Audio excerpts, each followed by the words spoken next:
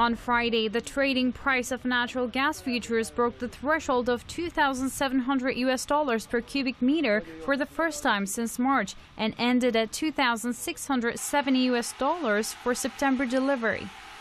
In mid-June, Gazprom slashed daily gas delivery via the key pipeline to no more than 67 million cubic meters, citing Siemens' failure to overhaul gas turbine engines in time due to Western sanctions against Russia.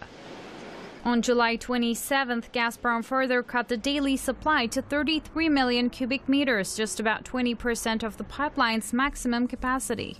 Completed in 2011, the Nord Stream 1 connects Vyborg city in northwestern Russia and Germany via the Baltic seabed. To relax its overload, the Nord Stream 2 pipeline was finished in 2021, but has been halted since Russia launched a special military operation in Ukraine in February. Sadiq Khan, mayor of London, warned on Saturday that millions of British people may not afford enough food and heating in the coming winter due to soaring prices. Forecasts from energy consulting companies in the UK indicate that British families will pay 80% more on their energy bills in October.